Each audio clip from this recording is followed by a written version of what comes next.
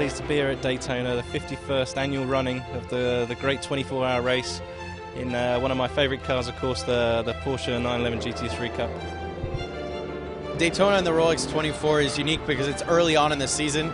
It's a great way to get going and get started, but this race is tough. There's a lot of cars on the track per square mile, and with that, you've got to keep the fenders on it. You know, they always preach that in 24-hour racing, but certainly here, there are a lot of restarts. There's aggressive Daytona prototypes and a lot of GT cars, and so you really have to coexist out there, and it gets tough come 3 in the morning. The lineup of drivers that they got for this year's 24-hour race is really remarkable. It's sort of the cream of the crop from every division of racing, whether it's sports car racing, whether it's IndyCar racing, whether it's Formula One, NASCAR. All of the guys want to come here because they all want to win that Rolex watch.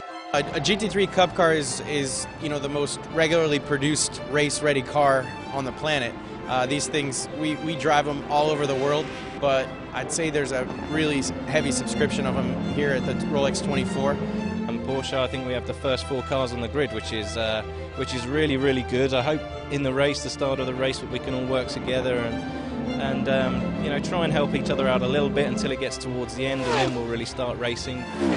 There's so much stuff that goes on in a 24-hour race. You've got to have a good car, you've got to have a good crew, you have to have a little bit of luck on your side, and Porsche has proven that if you want to win on a consistent basis, you got to be driving a Porsche.